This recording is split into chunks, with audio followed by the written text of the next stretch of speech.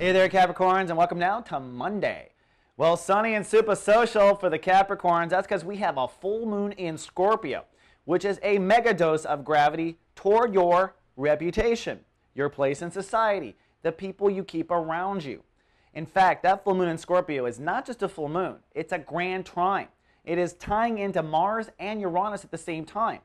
Now, for some time, Capricorns have known what they want with relationships. They know what kind of a marriage they want. They know what kind of relations they want with people. Mars in Cancer has been saying it's not about thinking about what you want, it's about getting it. So you've been trying to get new relationships, or at least your relationships in new order, for some time now.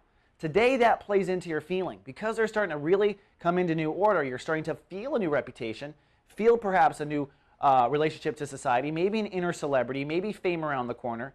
And because of Uranus and Pisces, at the bottom of this triangle, you begin to change the way you think. Literally the way you talk to yourself, the way you talk about yourself, the way you talk to others, and who you talk to. So there's a harmonizing emotional synergy here, guiding Capricorns to a new sense or emotional sense of their reputation in the world. But you know what? It's deeper than that. Of course it is. Because we also kick off a soul pyramid in Earth today, and the sun, and the sun in Taurus is where the lesson of the month is. In fact, this full moon event with the soul pyramid will repeat itself in almost 30 days.